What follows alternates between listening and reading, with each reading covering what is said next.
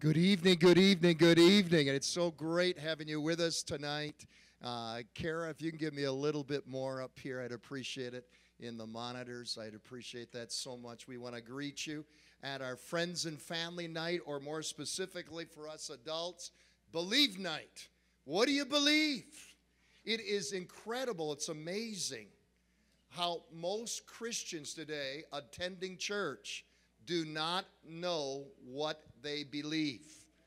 And we have been on a journey since the beginning of the year examining the Bible truths that every Christ follower should be anchored in, standing on the promises of God's word. You will not be easily shaken in the time of storm. God's word, God's promises are life to us. The psalmist says they are like honey in the honeycomb. They are sweet and they are life-giving.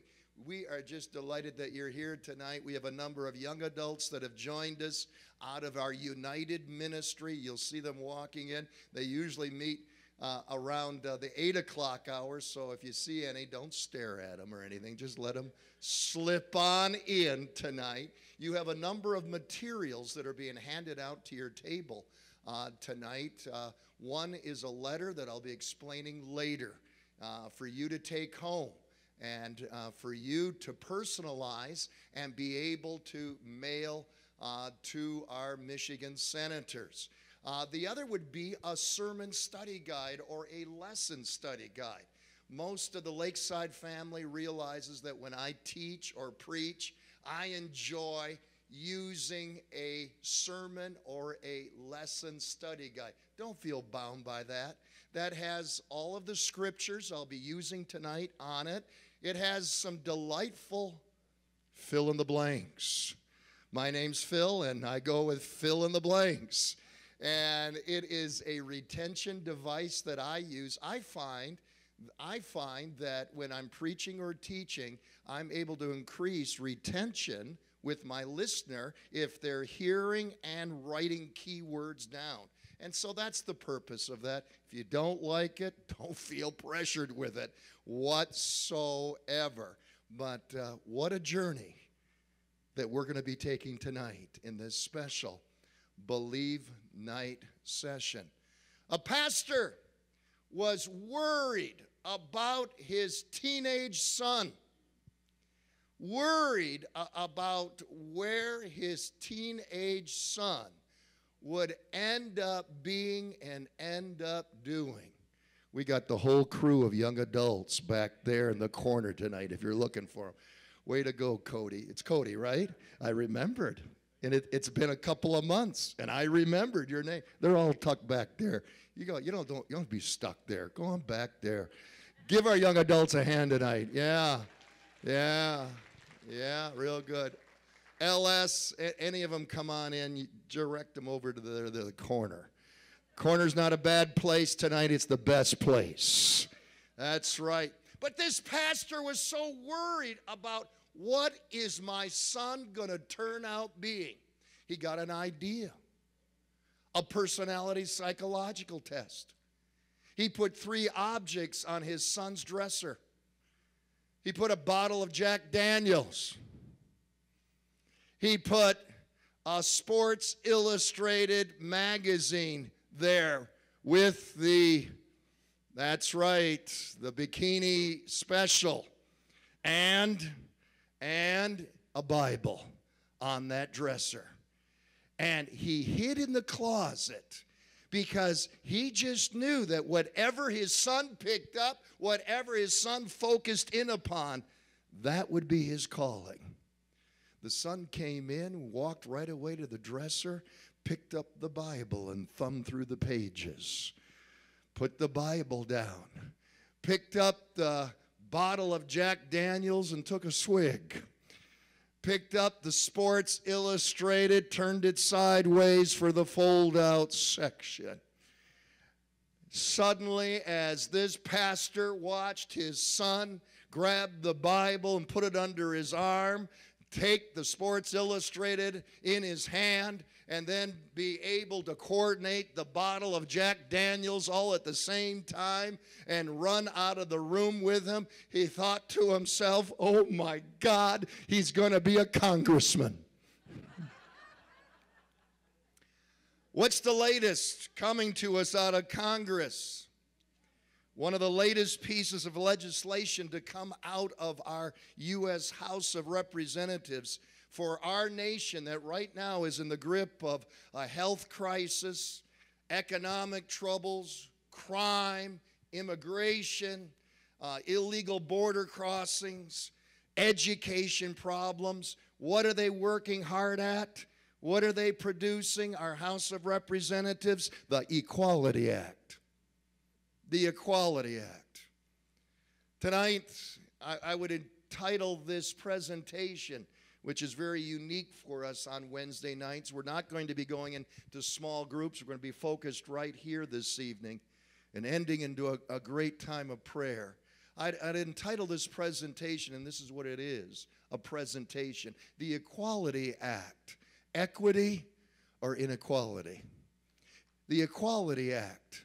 Equity or inequality? With this legislation, on this week of the National Day of Prayer, which is officially tomorrow, we are facing the most serious threat that these United States of America has ever faced when it comes to her religious freedoms.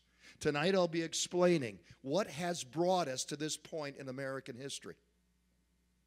What's the historical context? What is our biblical basis for rejecting the LGBTQIA plus lifestyle? What's the purpose of the Equality Act?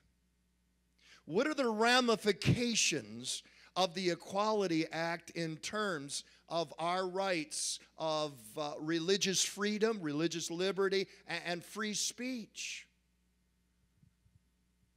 Tonight, as we go into this presentation, if there's anyone that we need to be here tonight, and I'm so glad that you're here at this very, and I'm not being melodramatic, this very serious hour that the church and Christianity finds itself in, we need to invite the most important person here tonight. Amen? I thank the Lord for the awesome praise team and the worship tonight. Let's again honor the Lord in our prayers this evening. Father, in the name of Jesus, we ask, oh Holy Spirit, that you will be here tonight, that Jesus will be preeminent, that, Lord, we will be Christ-centered, that we will be word-based, and that we'll be Holy Spirit-filled. In the name of Jesus, amen. The Equality Act's historical context. In 1972, and you can begin to fill in the blank, the National Coalition of Gay Organizations set forth their goals for both the federal and state level. Here's a summarized version of, think of it, 1972. Think of how many years we're going back. 49 years ago, this is what the Gay Coalition planned to do. This was their agenda: repeal of all laws prohibiting private sexual acts involving consenting adults. Repeal of all laws prohibiting prostitution, both male and female. Repeal of all laws governing the age of sexual consent. Repeal, number 4, of all legislative provisions that restrict the sex or number of persons entering into a marriage unit, and the extension of all legal benefits to all persons who cohabit regardless of sex or numbers. In other words, to redefine marriage and family. This was their goal, to do this for the first time in world history. Number 5, enactment of legislation so that child custody, adoption, visitation rights, foster parenting, and the like shall not be denied because of sexual orientation or marital status. What I'm wanting you to see is what they envisioned back in 1972 and what they've been able to attain. Number 6, encouragement and support for sex education courses prepared and taught by gay women and men, presenting homosexuality as a valid, healthy preference and lifestyle as a viable alternative to heterosexuality. Now, 49 years later, write that down. 49 years later, what has occurred? 1973, the American Psychiatric Association removes homosexuality from its list of mental disorders. 1974, Kathy Kaz becomes the first openly LGBTQ American elected to any public office when she wins a seat on the Ann Arbor, Michigan City Council. 1977 to 1981. Remember Billy Crystal, who played the first openly gay character in a recurring role on a primetime TV show called Soap. 1993, President Bill Clinton signs a military policy directive allowing closeted homosexuals to serve in the armed forces in a policy that became known as Don't Ask, Don't Tell. 2009, President Obama signs the Hate Crimes Prevention Act into law, expanding the federal hate crime law to include crimes motivated by a victim's sexual orientation or perceived gender identity. 2011, Don't Ask, Don't Tell is repealed, ending a ban on gay men and lesbians from serving openly in the military. 2014, Houston's mayor issued a subpoena, do you remember this? Demanding a group of pastors turn over any sermons dealing with homosexuality and gender identity. Those failing to comply could be held in contempt of court. 2014, Coeur d'Alene, Idaho, city officials ordered 2 ordained Christian ministers to perform same-sex weddings or face jail time and fines. 2015, the Supreme Court legalizes same-sex marriage in the United States. At that pivotal juncture, marriage and family was redefined for the very first time in world history. In 2015, the Boy Scouts of America removed the national restriction on openly gay leaders and employees. Now they're bankrupt.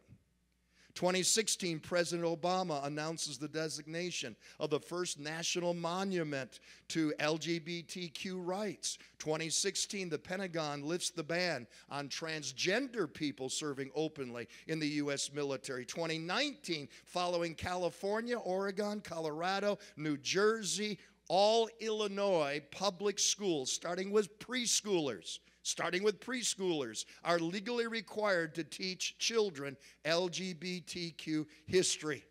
2019, Mayor Pete Buttigieg, after kissing his husband, became the first openly gay U.S. presidential candidate in United States history. 2020, coming up to present day, our culture now has more than 70 gender identification and sexual orientation forms and terms. I hope you understand. I won't have time to cover every one of those tonight. Rather than LGBT, it is now technically LGBTQIA+,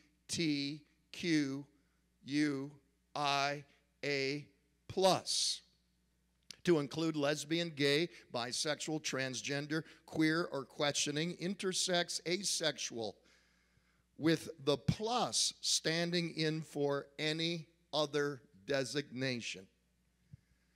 February 25th, 2021, the House of Representatives, with a Democratic majority, passes H.R. 5, the Equality Act.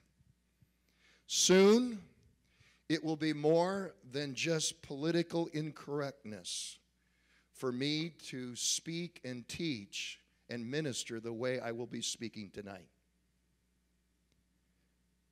Very, very soon, it will be a hate crime, with me having the liability to being arrested and your pastor put in jail.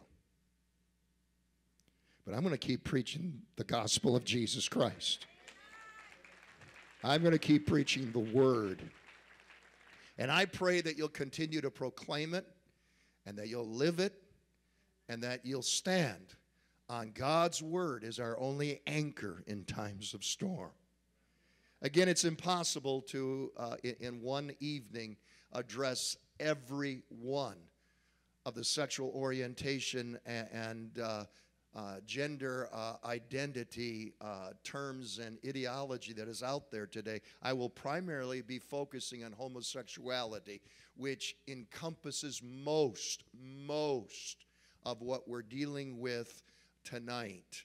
Technically, homosexuality is a word that covers both male and female same-sex relations and attractiveness. And if a transgender is biologically male, but claims a female identity and is sexually attracted to men, it again falls in the homosexual attraction camp. So the principles I'll be dealing with tonight apply to all. Let me say, as we are being videoed tonight, and this will be posted, let me say right from the start to any in the LGBTQIA plus community that are listening, we love you in the name of Jesus. We welcome you to our church. We welcome you to this family to experience the good news of Jesus Christ, who has set us all free, who has saved all of us from whatever darkness that we have fallen in. His grace is greater than any sin. Tonight, deceptions regarding the Bible and the LGBTQ lifestyle. Let me deal with a number of deceptions that I have been confronted with throughout my ministry, and perhaps you have encountered. These could be questions that you have come tonight with. Number one, I've been told the Bible is silent on the LGBTQ lifestyle. Starting with the Bible's very first page, very first chapter, God establishes us as persons possessing very specific sexual identities.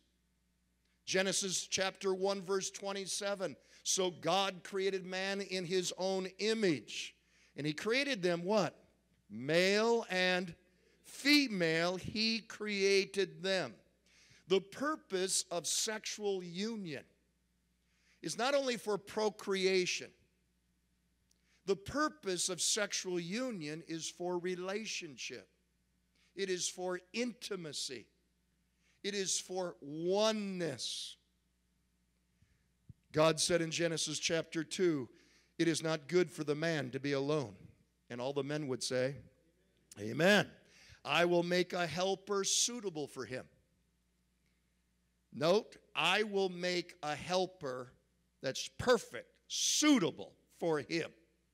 What did God make?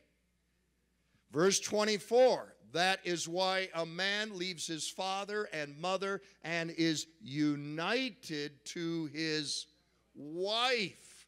And you'll note throughout Scripture that wife, both Old and New Testament, is always female.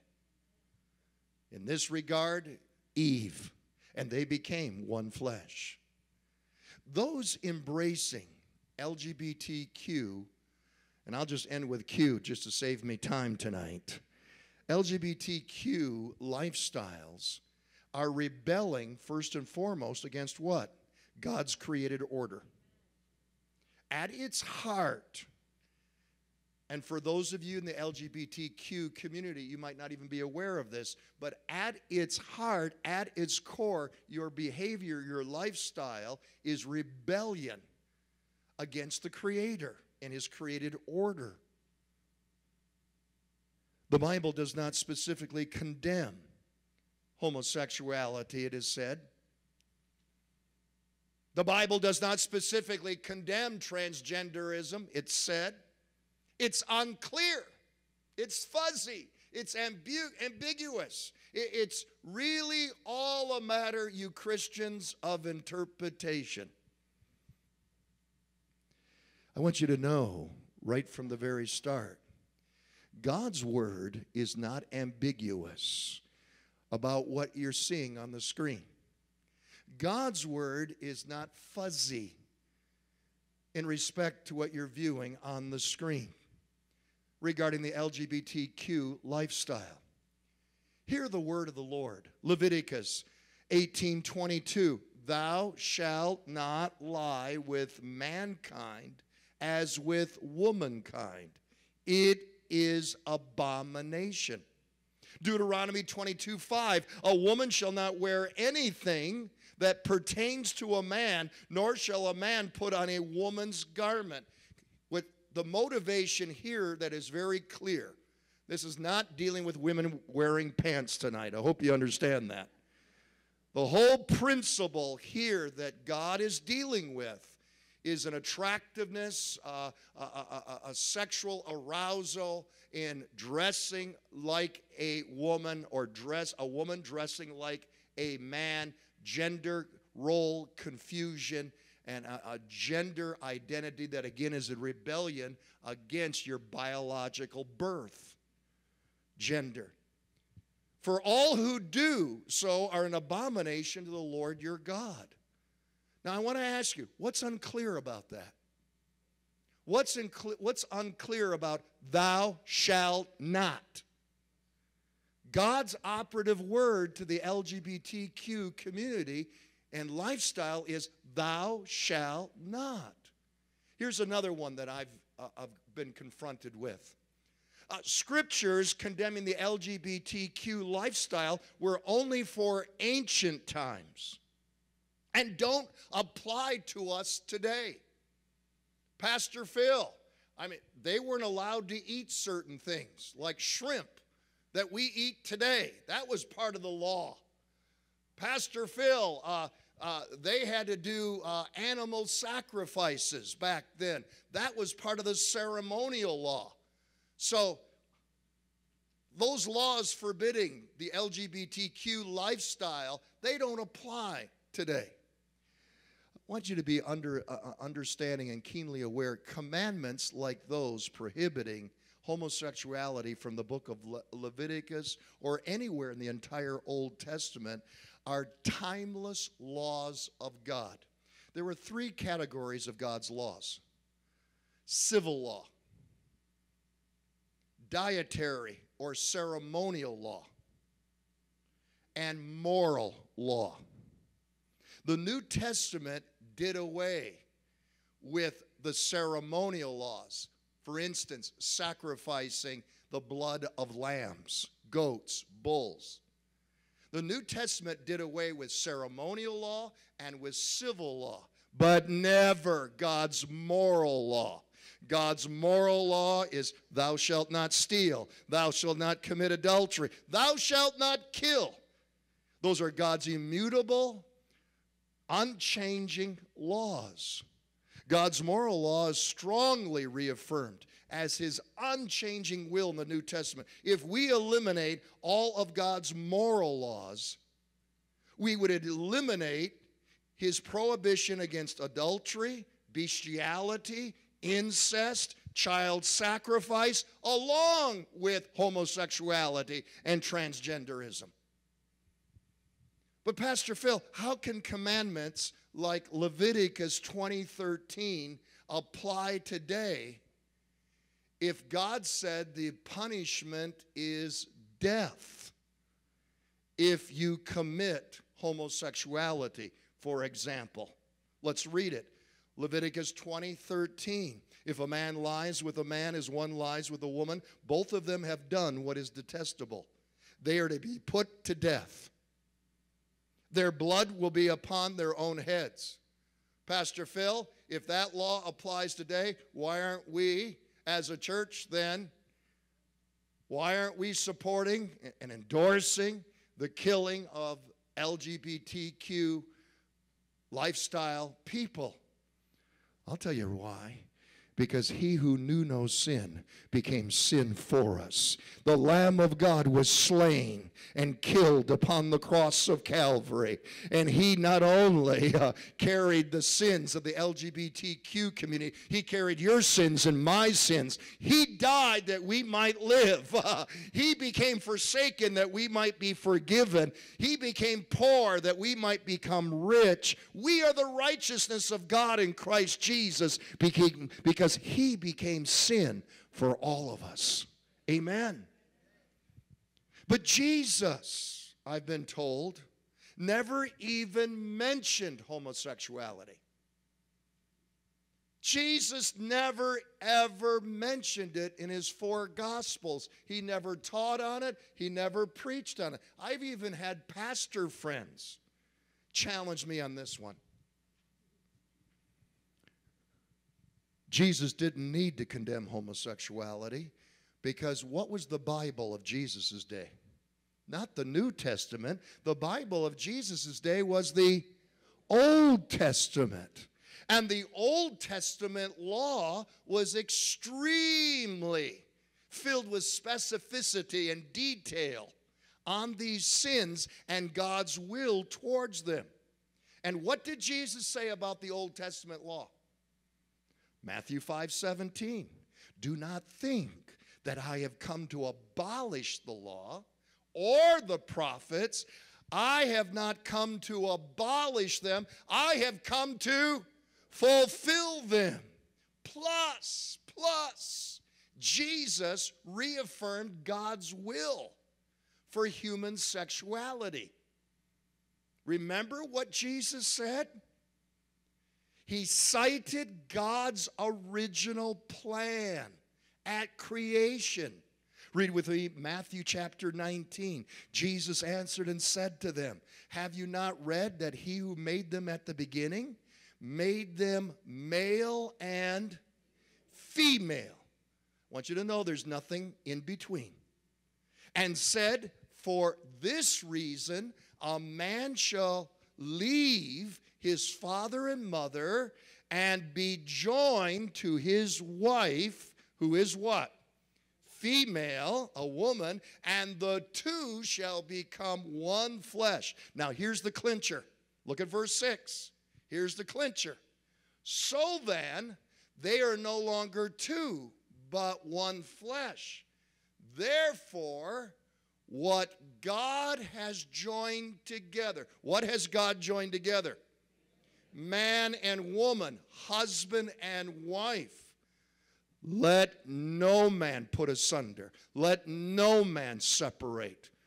Let no one, House of Representatives, Senate, U.S. President, signing it into law, let no one put it asunder. Jesus underscores the fact that God makes us either male or female, and sex is only blessed under the covenant of marriage. A marriage between a female and a male. He never entertains, notice, any other option, but he adds the warning, what God has joined together, let no one separate. But Pastor Phil, I've been confronted with. The Bible only condemns promiscuous homosexual acts and not committed homosexual relationships like same-sex marriage. Basically, once you're enjoying a same-sex marriage, you're under God's blessing, because he only condemns promiscuous, uncommitted, same-sex acts. Is that what God's word says? Read with me Romans chapter 1, verse 26. For this reason God gave them up to vile passions, for even their women exchanged the natural use for what is against nature. What are we discussing here? Lesbianism. Likewise, also the men, leaving the natural use of the woman, burned in their lust for one another. Men with men, committing what is shameful, and receiving in themselves the penalty of their error, which was due. Here is the clearest passage condemning homosexual acts. Whether it's an act that is promiscuous or in same-sex marriage. Both homosexual lust and activity are denounced here as being what? 2 words, vile passions. Notice Paul says they exchanged the natural use for what is against nature, or that which is unnatural. Meaning that there is a natural way and there is an unnatural way to have a sexual relationship. Again, it's a direct reference to rebelling against God's created order. But Pastor Krist, I have gay friends, and they're wonderful, they're friendly, they're loving, and I feel it is all right. I got that response from a 19-year-old Assembly of God missionary. And it's, young adults, let me just warn you. It is well known with the younger generations that they ascertain truth based upon how they feel versus objective reasoning and facts. We can feel all day long that that cup on the kitchen counter that has a lemony look to it, we can feel all day long that it's sweet lemonade. But honey, sir, ma'am, it's bleach. And you can feel all day long that that's sweet lemonade, but if you drink it, it's going to kill you. We're called by God's word and even by good science. Use your head. Use wisdom. Look at the facts. Add it up. We are led by faith, not faith without reason. Our faith should be grounded in the veracity, the truthfulness of God's word and reason. When the liberal clergy unite gays in holy matrimony, or when a denomination, and they're right here in our area, when a denomination ordains gay clergy, it is deception. It is diametrically opposed to God's word, his will, and his way. And note, it's prophetic that we are in the last of the last days. Peter said this, there will be false teachers among you. Many will follow their evil teaching that there is nothing wrong with sexual sin. And because of them, Christ and his way will be scoffed at. How about this argument? How about the gene argument? The genetic predisposition argument. Gays are born gays.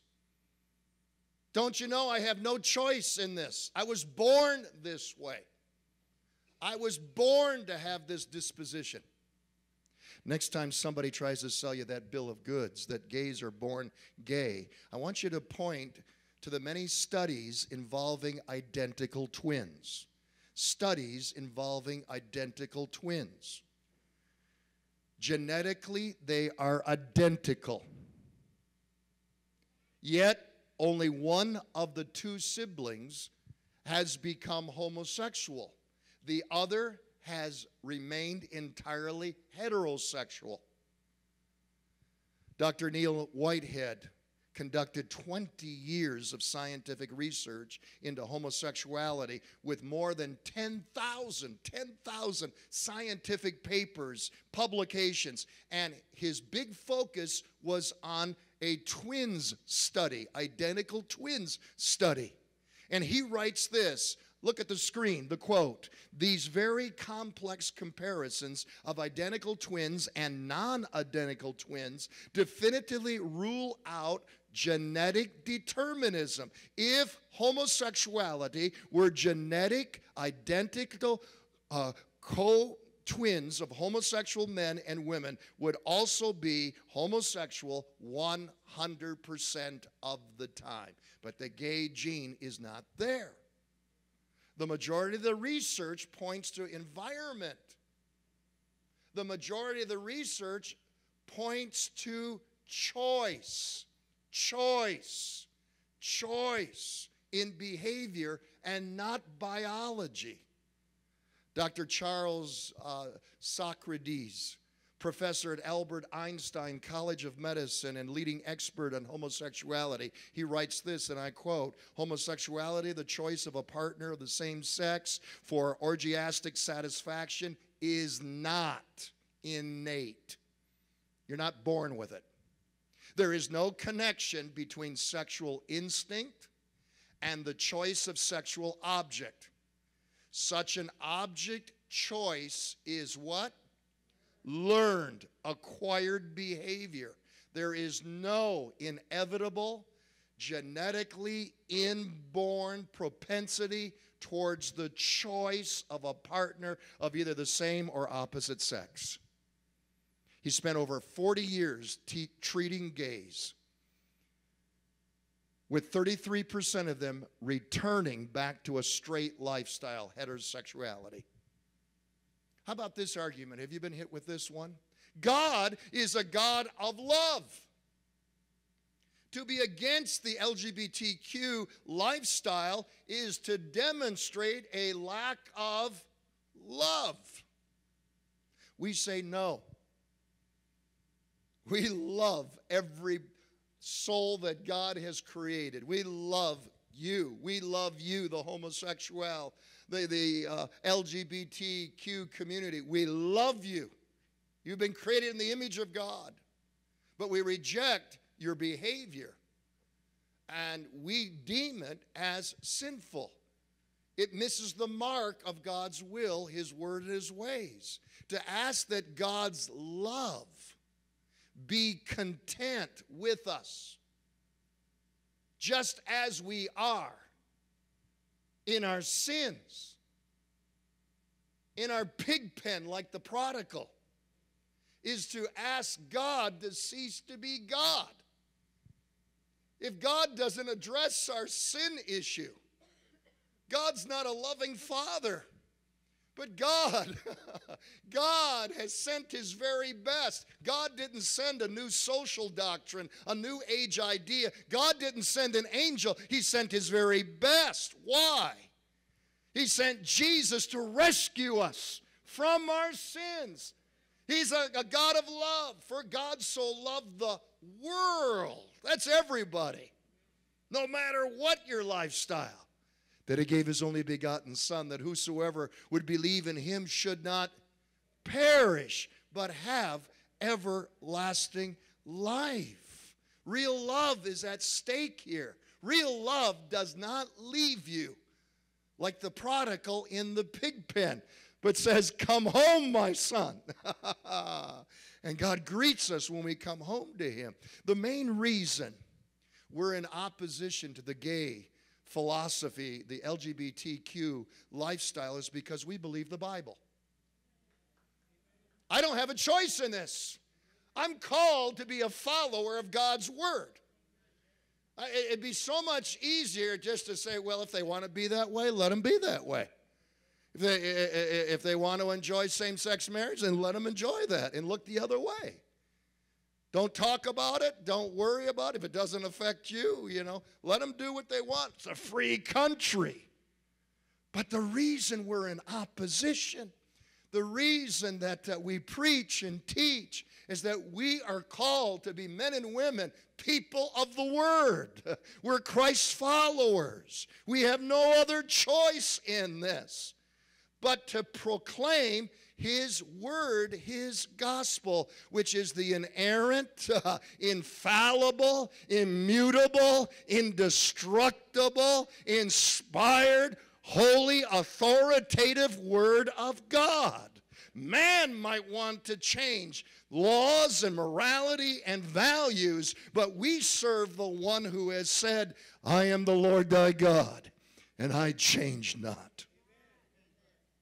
The purpose of the Equality Act.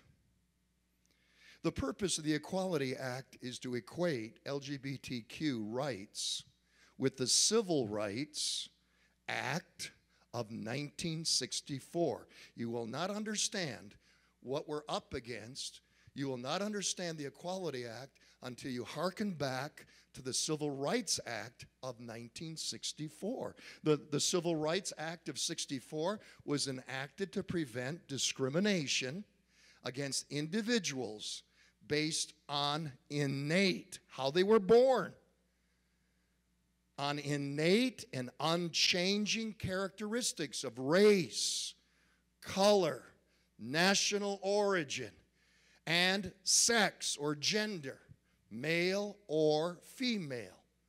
When the word gender or sex was written in the Civil Rights Act, the context of that day and the understanding, just as when you're filling out a form and it asks you what gender, what sex you are, you're going to either mark male or female.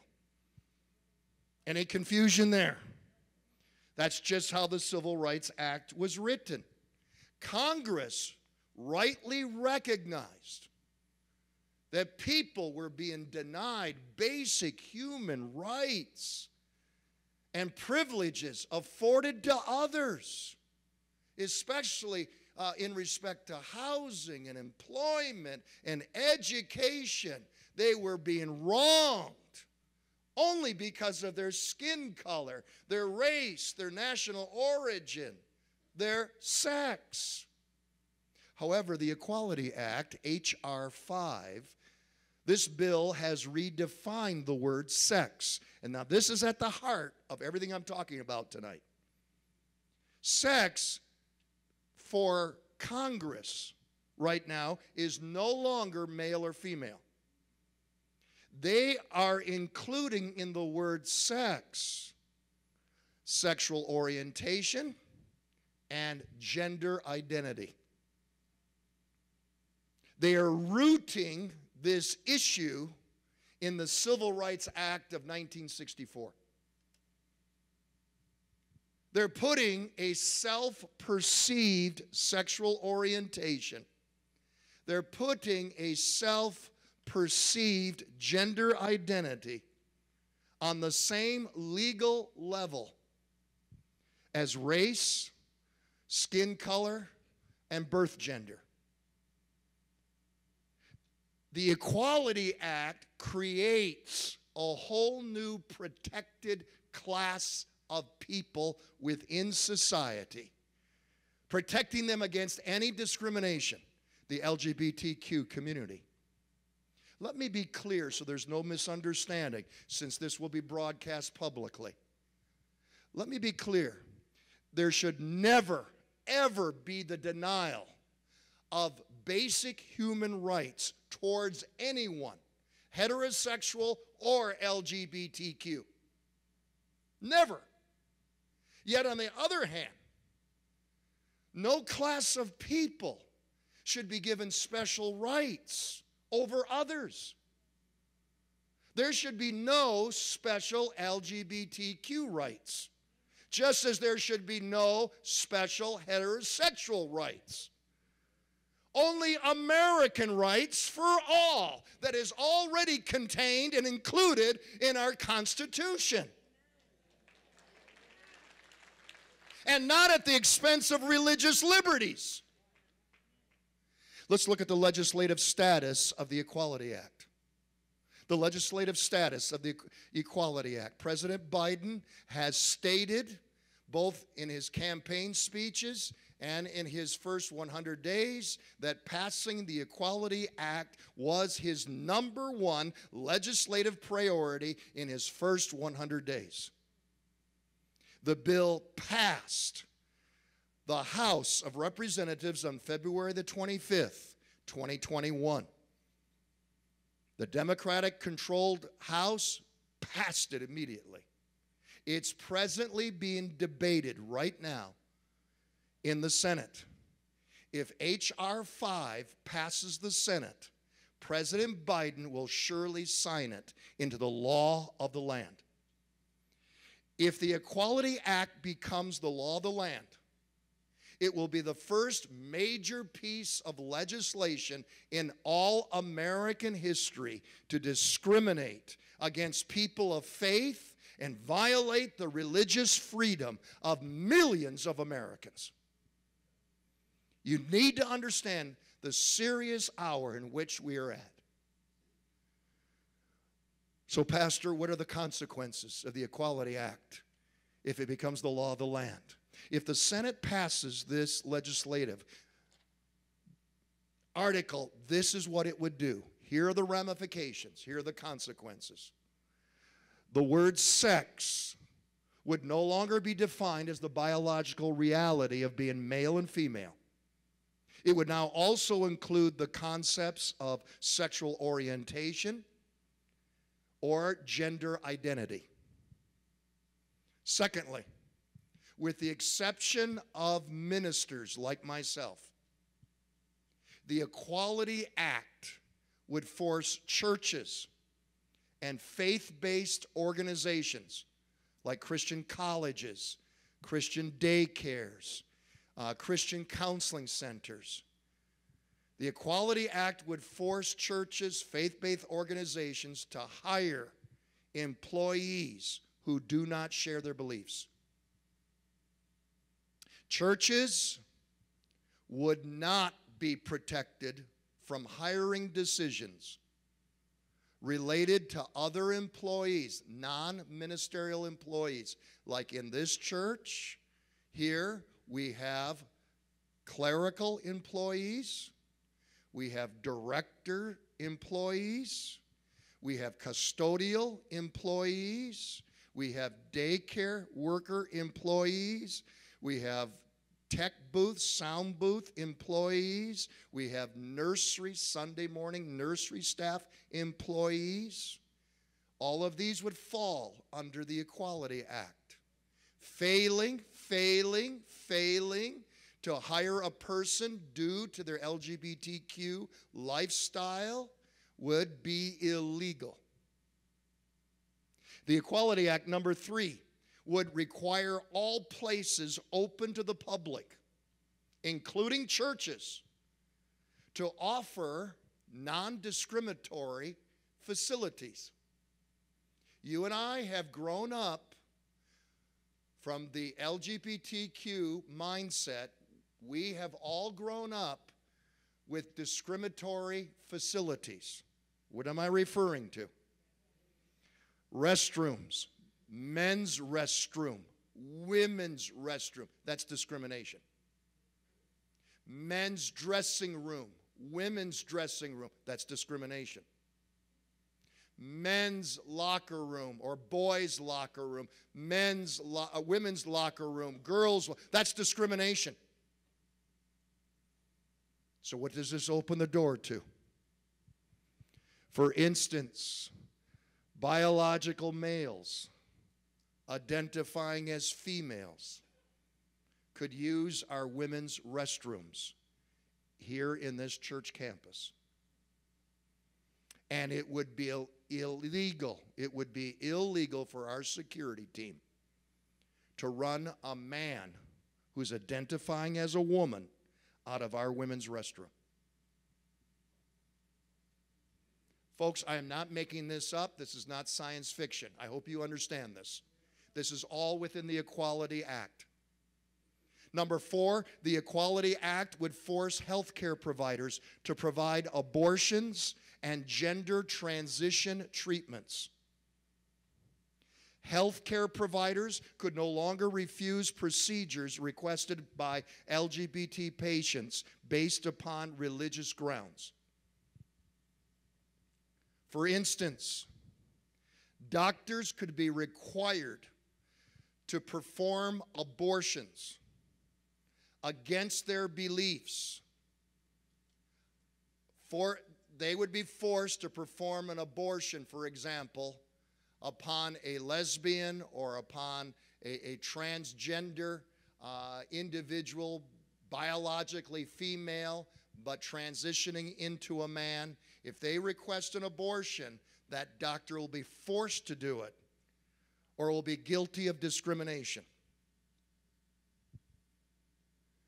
They would also be required, despite your religious beliefs, if you are a doctor, you will be required to perform a gender-affirming treatment or surgery.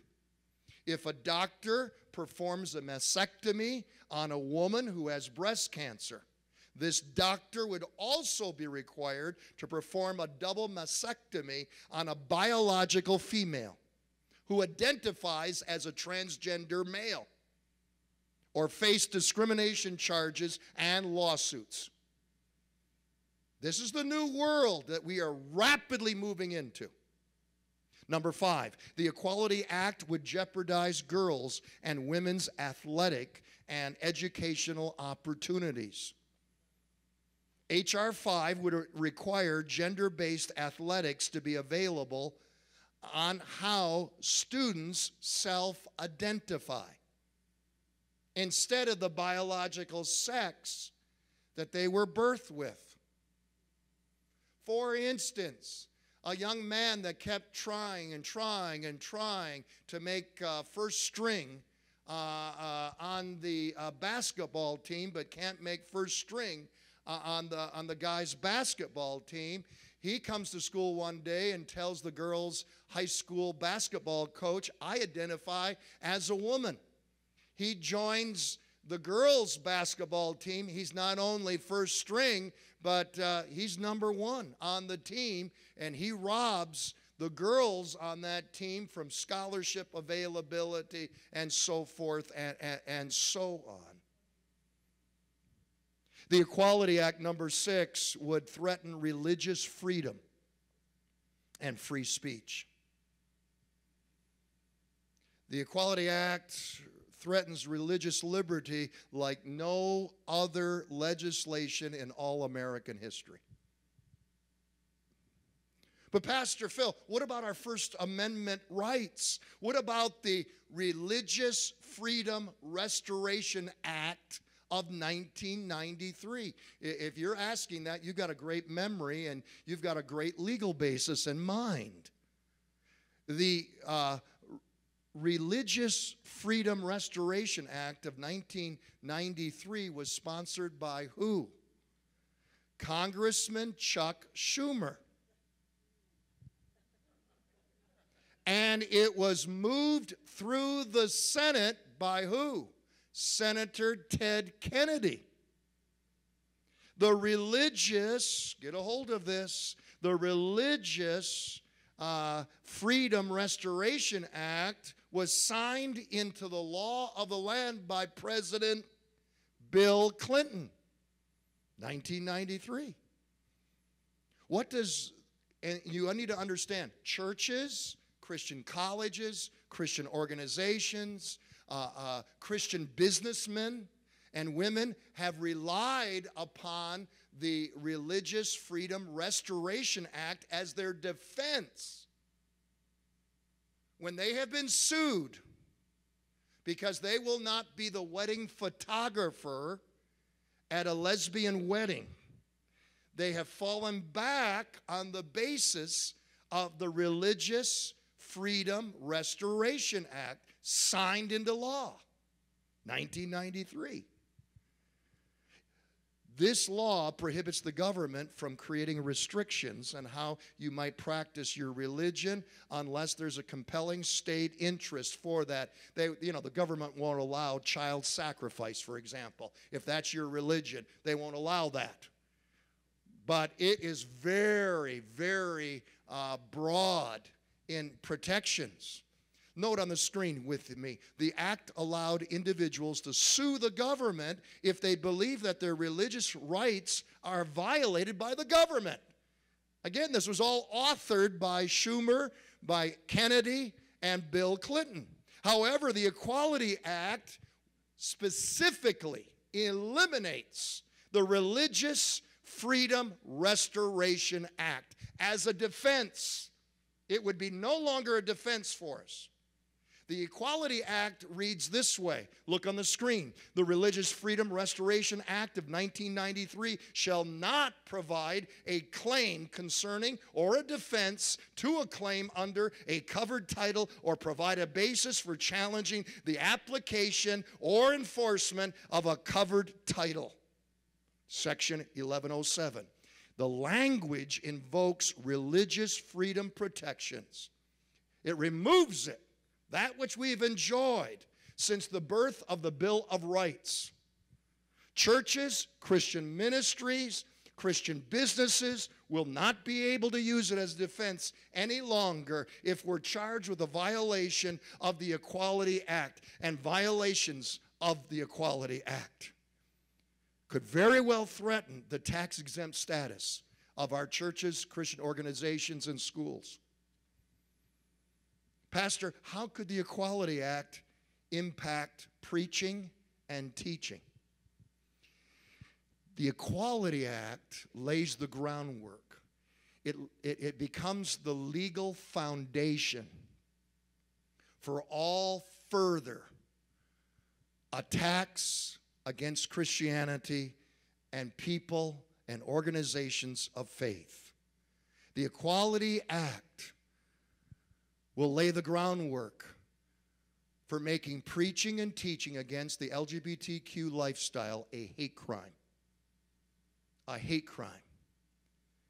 A counseling ministry that is able to bring healing and hope to those that are trying to leave the LGBTQ lifestyle and become heterosexual. They will be viewed as criminals because they are violating the Equality Act that is dead set against conversion therapy, that is discriminatory and harmful, they say, to people emotionally and psychologically.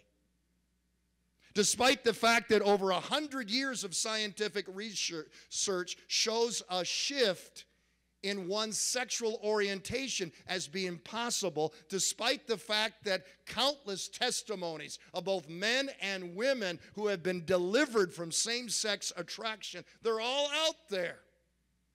Or those that have overcome a transgender identity and now embrace their birth biological sex. Despite all of this, it would be viewed as conversion therapy, a discriminatory, harmful, illegal practice. If I preach in the future about the opportunity of grace that is greater than all of our sin, and the healing and the hope that is in Christ Jesus, and if I preach messages that have, for instance, the verse from 1 Corinthians 6, where Paul says that you also, some of you,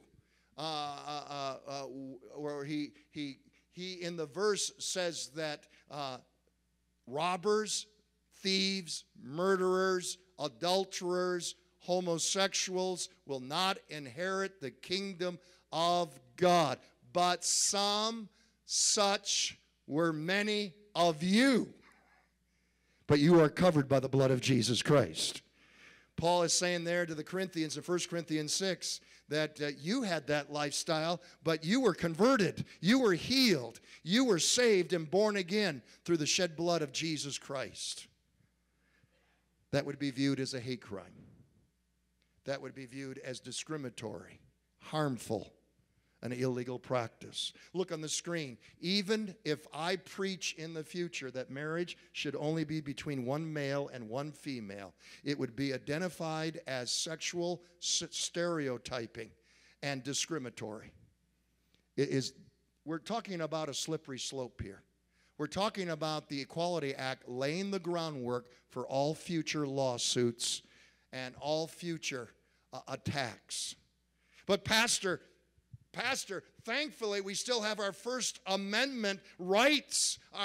Pastor, thankfully, we still have the First Amendment that states Congress can make no law respecting the establishment of religion or prohibiting its free exercise. That is known as the First Amendment. But do you remember last month what President Joe Biden stated in his April 8th, 2021 Rose Garden speech? He said this, and I quote, "But no amendment in the Constitution, no amendment to the Constitution is absolute." End quote. Many experts agree that the Equality Act is one of the gravest threats, write that down, most serious threats to religious freedom our country has ever faced. Even if the Equality Act doesn't become law, even if it does not become law, without revival, our freedoms will likely pass away. I'm referring to the cancel culture. As the forces of cancel culture become stronger and stronger and stronger in the land, conservative businesses, conservative organizations, even conservative celebrities in Hollywood have been canceled. Such is the power of cancel culture. They have faced boycotts. They have paid a heavy, heavy price for their values. They have been banned from media, social media platforms that we're well aware of, deeming them as violating community standards if they voice conservative values, let alone Christian values. According to Dan Hitz of Reconciliation Ministries, a bookstore, you would know the name well, the giant retail bookstore of the land, has just recently pulled books off of its shelf that offer healing and hope to those of the LGBTQ lifestyle. Healing and hope in the name of Jesus, while at the same time promoting and offering Hitler's book, Mein Kampf, and Karl Marx's book, Communist Manifesto. A call to action. Lastly, a call to action. Before President Biden can sign H.R. 5, the Equality Act, into law, it will take 60 votes. 60, say that with me, 60 votes in the Senate for passage. What can you do? What can you do? We're going to offer you tonight the ability to contact your Michigan senators. You can contact our Michigan senators, Debbie Stabenow and Gary Peters. We're giving you the opportunity tonight. It is on your table, in the center of your table. There should be a half sheet of paper with red type on it, and you can write a old-fashioned, traditional, put it in the envelope letter. You can send an email. You can make a phone call. You can contact them in a variety of ways and voice your opposition to H.R. 5, the Equality Act. We have also put on your table, because you might be saying, Pastor, I don't know what to say. We've given you a form letter. All you have to do is put your John Hancock on it, or James Hancock on it, or Janice Hancock on it. All you have to do is sign it and personalize it. The content is there for you. If you don't have any of these articles and items, just lift up your hand, and Chuck Rockwell is handing them out. Chuck and LS, if you could help, I've got a table over here in the corner that needs it. Others that have their hands up, we have a personalized letter. As you're leaving tonight, kids, I need your attention. As you're leaving tonight, I would like to have every single one of you sign a letter on the behalf of Lakeside Assembly of God. We want to send a letter from our Lakeside family with your signatures on it, saying that you represent a church of more than 1,000 people that call Lakeside their home church. Write your name down, and we have a form letter that states very eloquently, in an articulate way, our opposition to H.R. 5, the Equality Act. So two things, so there's no ambiguity. Two things: a personal communication from you as an individual, and then together, let us sign together a corporate letter representing Lakeside Assembly of God and this church family, and our opposition to this abysmal foolish, sinful legislation. Pastor, I have heard, Pastor, and stay with me, everybody. Keep your focus up here. Pastor, I have heard that Debbie Stabenow has already voiced her support of H.R. 5, the Equality Act. Pastor Krist, I've already heard that Michigan Senator Gary Peters is the co-sponsor of H.R. 5, the Equality Act. Doesn't matter. Still send the letter and still sign our church letter. It is important that you do so because by registering our opposition now, it provides more legal support later if the law is challenged in the courts. So you don't take the position that I'm only one person and my vote doesn't count. Listen, some of us were in election yesterday and that are here tonight. We were at our Michigan State Ministerial Council yesterday, and I've never seen it before in my life. When the votes came in, they were completely evenly divided. Like 223 for and 223 for the other guy. And one vote made the difference.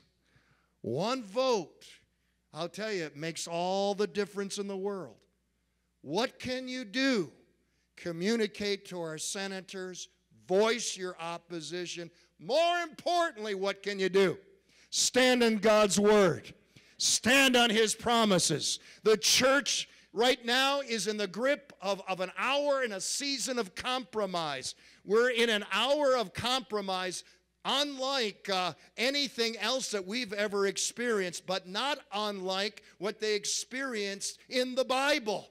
Even Moses with the children of Israel finally had to shout out and say to them, "Who's for the Lord's side? Stand with me." And I believe we're in such an hour as this. Matthew 24:13, Jesus said this, "Only they who endure to the end will be saved." Only they who endure to the end will be. Jesus is coming back for overcomers. Jesus is coming back not for those that have a wet noodle as their spine, but those that have backbone and are standing up for Jesus Christ. I have decided to follow Jesus. No turning back. The cross before me, the world behind me, though none go with me. I've decided to follow Jesus. The Lord is coming back for such a people. We're in the middle of sifting right now, as never before. COVID has been a sifting. We've got people, I can tell you because I've run into them at the store. I've run into them at Walmart and I've said to them, "Why aren't you in church?" "Well, I'm afraid of COVID." "Then what are you doing here in Walmart?" "I haven't seen you for over a year." COVID is separating the men from the boys from the men from the boys. Girls from the women and women from the girls. H.R. 5, the Equality Act, and how we're going to respond to it is a separator. Who's going to be for the Lord's side? Who will endure? You'll endure to the end if you stand on God's promises. Jesus said, "In the world you will have tribulation, but be of good cheer. I have overcome the world." Jesus said, "If God be for us, who can be against us?" Jesus said, "Upon this rock I will build my church, and the gates of hell shall not prevail against it." You'll not only endure, but you'll win the victory if you pray. I said, if you pray. If you pray. Prayer isn't the preparation for action. Prayer is action in and of itself. It's the only supernatural weapon that God has placed within our hands. Think of the authority and the power that God has placed in your hands. Prayer can do anything that God can do. Jesus said, in my name, whatsoever you ask in my name, anything that you ask, it shall be done. I want you to be reminded, our fight's not against flesh and blood. Our fight is not against liberal ideology. Our fight is not against LGBTQ society or lifestyle or community. Our fight is not against political parties. Our fight is not against the House of Representatives or President Joe Biden. Our fight is against supernatural foes, the forces of darkness, the halls of hell. Let there be no confusion in this. But our weapons are not carnal. Our weapons are not man-made, but they're mighty through God to the pulling down of strongholds. Hallelujah. Remember, when you pray, you're not talking to the president or a billionaire of limited means. You're talking to the all-powerful, almighty, omnipotent God. With him, all things are possible. Ask him to conquer your giants. Ask him to move your mountains. Ask him to pull down your strongholds. Ask him to split your Red Seas. Ask him to somehow, some way, make a way where there seems to be no way. Would you stand with me tonight? Are you ready to pray? Are you ready to pray? Are you ready to call down heaven tonight in the name of Jesus? I want us, as Cindy's coming to the keyboard tonight, to get ready to pray. There is power in corporate prayer. There is power when God's people come together and pray. Jesus said, if even 2 or 3 agree upon any one thing in my name, it shall be done. And whenever 2 or 3 gather together in my name, there I shall be in the midst of them. I've asked different ones to lead us in prayer tonight. And I'm going to ask for L.S. Sexton to begin this tonight. They're going to come and pray 1-minute prayers. And then I'm going to shout out to you, and everybody in agreement, say amen.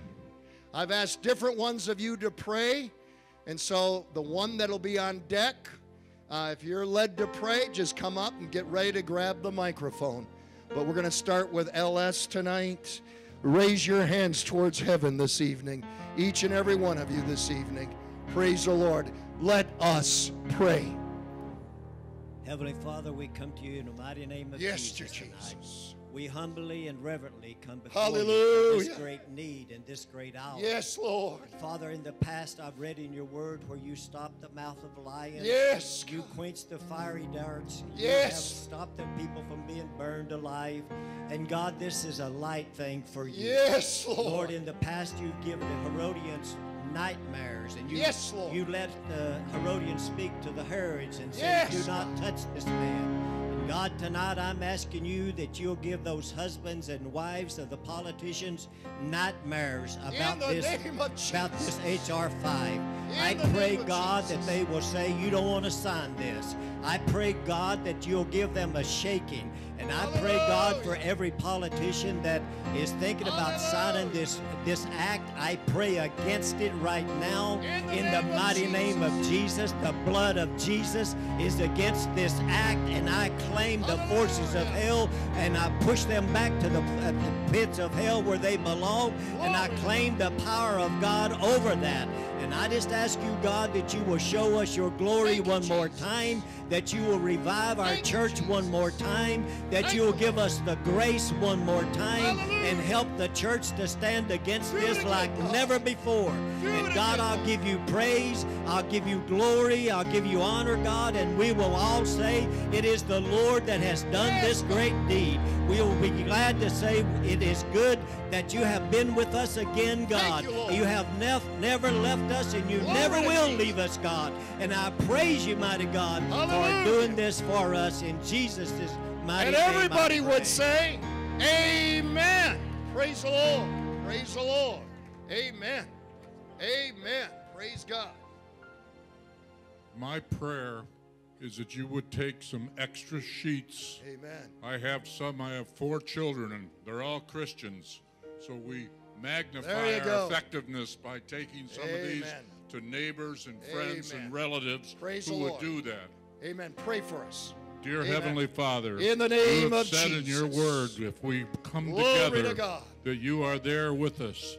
So we're going to give thanks in advance, Lord, Thank you, that this bill will be defeated, yes, and that your kingdom come will be going on and on and on, as we are your servants, and we lift you up. Hallelujah, Lord. Amen.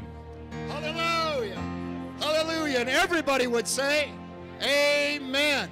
Amen. Next prayer, get on deck. Come on deck. John is coming at this time. John? Amen. Amen. Next praying person, get on deck. Lord, we thank you for this moment we find ourselves in. We thank you and we count it all joy. Yes, God. We look at it for what it is, evil spawned in the labs of hell. Today, we, your remnant, are grateful for this testing of our faith, for we know you who promised will be faithful. We yield our all to you this day. You said in Isaiah 46, remember the former things of long ago. I am God, and there is no other. I am God, and there is none like me. I make known the end from the beginning, from ancient times, what is still to come. And I say, my promise, my purpose will stand, and I will do all that I purpose. Thank you, God, for the power of your word. Even here at Lakeside, we're forever grateful for our pastor who has taught us these truths uncompromisingly and how to stand on them, move in them, release the power that is in them. Today, Lord, come what may, we stand united here in this place. We believe your great and exceeding precious promises for us. Today we hearken to the voice of your word, for we know the fear of man can be a snare. You say, do not be afraid of them, for the great I am is with us, and you will rescue us. For the battle belongs to you, Lord. You reach your hand and touch our mouth. Put your words in them, Lord. You are always watching to see that your words are fulfilled. You say the end of the matter is better than the beginning. The best is yet to come, even here at our church. Yes, Lord. So, Lord, we will obey you. We will have courage. Lord. We will wait on you, and we will worship you. Jesus, we choose to arm ourselves with the same attitude that was in you, and we seek for your will to be done. Thank you, Jesus, for disarming the powers and authorities of our enemy. Thank you for making them a public spectacle, triumphing over them by the cross. Thank you, Jesus. You encourage us to watch and pray and be not deceived by the deception coming. You said to look up, for our redemption draws near. You said he who endures to the end shall be saved. Jesus, we consider you who endured such opposition from sinful men. So we will not grow weary and not lose heart. We trust you, Lord. So come whatever does, we know you, and we know your kingdom is not a matter of talk, but of power. Thank you for the demonstration of the Spirit's power that is coming. Thank you, Lord. Our faith chooses to stand and rest on your promises. Thank you that you will never leave us comfortless and that you will always be with us to the end. So we choose to watch, wait, hope, pray, and worship you, the King of Kings and Lord of Lords. And we look forward to what is to come. Hallelujah. Glory and honor and power to the one who is holy and worthy. In Jesus' name, amen. And everybody would say, amen. Amen. Beautiful. Amen. Beautiful. Who's on deck? Heavenly Father, we just come to you, Lord, here tonight, Lord, dear Jesus. Lord, we bring our prayers to you, Lord, dear Jesus. We pray, Lord, dear Jesus, for our senators tonight, Lord, dear Jesus. Yes, dear Jesus. Lord, we just ask that you would just intervene, Lord, dear Jesus. Lord, we pray, Lord, dear Jesus, you would touch their hearts and touch their minds, Lord, dear Jesus. Thank you, Jesus. As they review this bill, Lord, dear Jesus. We ask for the power of God's word to hit that Senate floor, Lord, dear Jesus. Yes, God. And just move upon that Senate, Lord, dear Jesus. Yes, dear Lord, Jesus. let these laws be changed, Lord, dear Jesus. Lord, let your power stop them from moving forward, Lord, dear Jesus. We pray for our president tonight, Lord, dear Jesus. Lord, we pray, Lord, dear Jesus, that he would just review his processes, Lord, dear Jesus. And we just pray, Lord, that you would just be with him tonight, Lord, dear Jesus. Lord, we pray, Lord, that God's word would move forward, Lord, dear Jesus. Lord, that you would direct, you would guide, you would give us wisdom and direction in everything we do, Lord, dear Jesus.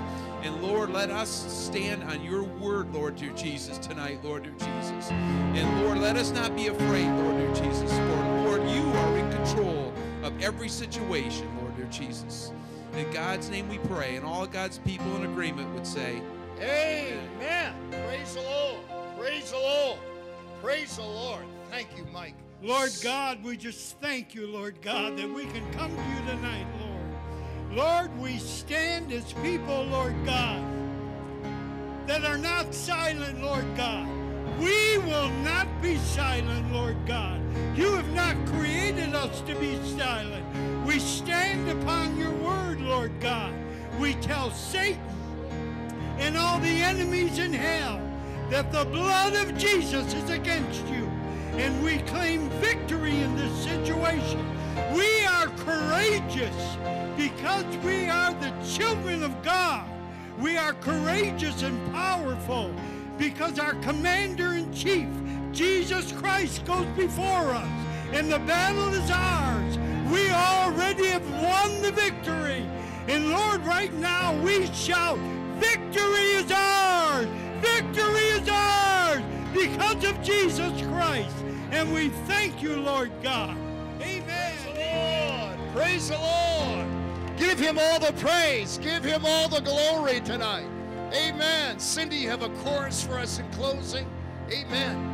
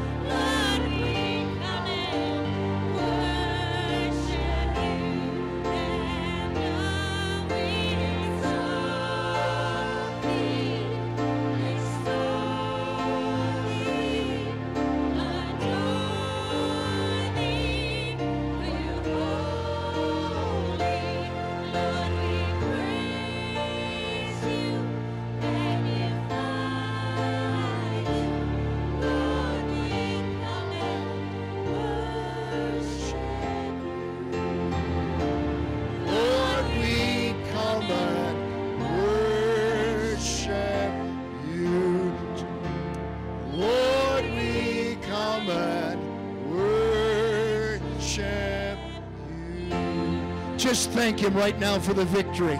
Thank him in advance. Hallelujah, that we're on the winning side. That we serve the King of Kings, the Lord of Lords. We praise you, Lord, that you have heard us. We praise you, Lord, that you're dispatching angels. We praise you, Lord, that you are breathing your spirit. Lord, we thank you that the King's heart is like water within your hands, that you promote, that you dispose, that you're on the throne, and everything's going to be all right. Lord, we praise you in the name of Jesus. Hallelujah.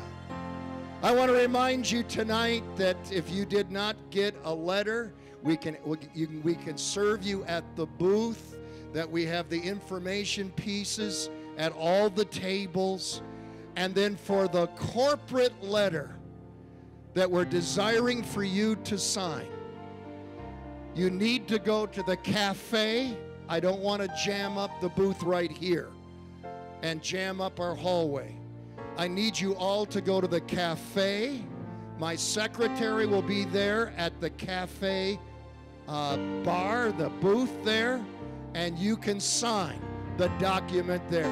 Don't leave until I speak blessing over you. Father, in the name of Jesus, Lord, we pray that the grace of the Father and the love of the Son, Christ Jesus, and the sweet communion of the Holy Spirit would be upon one and all. In the name of Jesus, amen and amen. God bless you as you go with God.